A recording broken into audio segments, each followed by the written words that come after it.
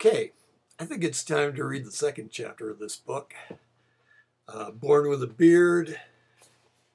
My name's Ted Ringer, and the second chapter is called Life Goes On.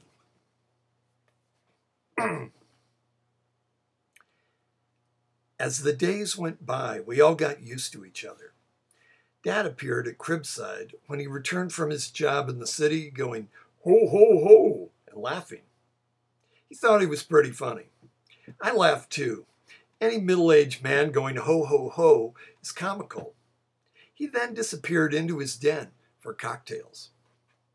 My mother continued in the goo, goo, goo vein, but sometimes forgot I was a baby and began to talk to me as if we were old friends. She told me the news. Eisenhower is president, Minneapolis in for more snow, and she'd list the possibilities for my future. Scholar, civic leader, head of a family. She remembered the beard then, and for her the grand future faltered a little. She continued, a little shakily, but bravely. Circus performer, sailor, mountain climber. My sister also visited me. She had her own style. She'd walk with exaggerated slowness to the crib while stroking her cheeks. She'd peer over and say, "Grandpa, we're not getting any younger." And then she'd run out of the room, squealing. She really was funny, I thought, and I was reassured by her words. If I got any younger, I'd be out of business. A baby, even one with a beard, is something to show off, and my parents, once they had recovered from the shock of my appearance, took me to my grandparents. They met us at the door. Now, winter is cold in Minnesota, and I was bundled up tight as protection against it. Mom carried me inside, and when she unwrapped me, it became obvious that I was not an ordinary child. My grandparents had been leaning eagerly over me, but then the first of my whiskers were revealed, and they drew back in shock. My grandmother gasped. My grandfather began clearing his throat. We waited. He began, "A baby is a blessing." He stopped here and looked around uncertainly. We were all focused on him. The snow stopped and the clock ceased ticking in anticipation of his remarks. He continued, "As we can all see, this is a very mature and I'm sure a very special baby, and I'm very glad to welcome him into the family." He smiled then, and we sighed in unison. The snow resumed, and time went on as before. My sister muttered, "I can't believe it." My grandmother bent over and rubbed her cheek against my beard, murmuring, "What a big boy you are, just like your father." Dad quickly looked at her, wondering just exactly what she meant, but softened when he saw her eyes twinkling. He straightened and said, "Yes, we quite like him." The afternoon progressed pleasantly as my grandfather told us stories of when he had been a baby. My parents, my grandmother, and my sister and I all nodded our heads as he told of traveling with his father, my great-grandfather, who everyone referred to as the chief because of his close ties with the Indians.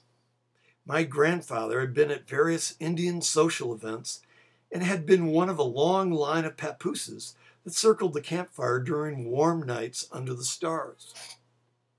He also told how, as a baby, he had been able to read and had particularly liked Jules Verne, Dumas, and Tolstoy.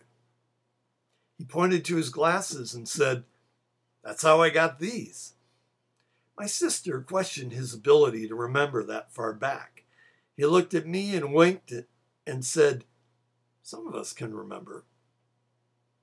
He walked to the bookshelves that lined the room and after a moment pulled out a small, slim volume. He came over to me and said, "This book meant a lot to me when I was your age. I want you to have my copy." Books can take us to worlds beyond our own, and they're an ocean on which we can set sail and explore the past and the future. Always keep them near you, for whether you read them or not, the potential within them will comfort you. He then indicated his glasses and added, but be sure you have good light. He slipped the book between my blankets, and when I got home, I found that it was a copy of the Odyssey in the original Greek. The more I got to know this family, the better I liked them. Even my sister. She teased me and attempted to torment me, but I saw that she really did love me despite everything, and she seemed to me the most entertaining of them all. She even began to like my beard, and though she'd never say so, I think at times she wished she had one herself. She sat beside me one afternoon and said, when I grow up, I'm going to be the most powerful woman in France. I smiled at her ambitious nature and then started humming.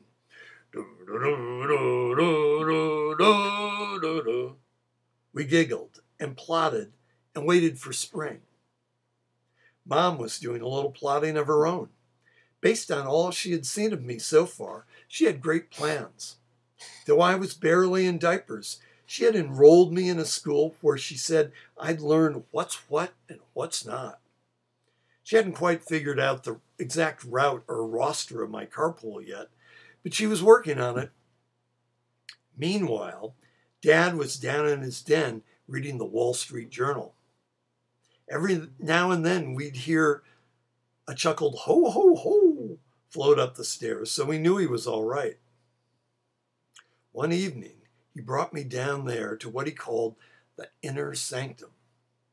Just the two of us. I'd never been there before, and though it was dark and dank, I found it exciting. There were books covering the walls, a couple of large chairs, and a globe that seemed life-size to me. A small smoky fire burned in the fireplace. We sat opposite each other in front of the fire in our big chairs. We should have been smoking cigars. He looked at me for a long time, and I returned his gaze and wondered what was coming. He began to clear his throat. When that was all over, he leaned forward and said, when you're a little older, if you want to, it would make me very happy if you'd come to work for me, with me, as my partner. You don't have to say anything now. Just think it over. Of course, I was touched and proud that he would want me. I imagined us together in a big office, our desks facing each other. There were maps on the walls, a big globe stood by the window, and the phones were ringing constantly. In between signing huge deals, we smiled at each other.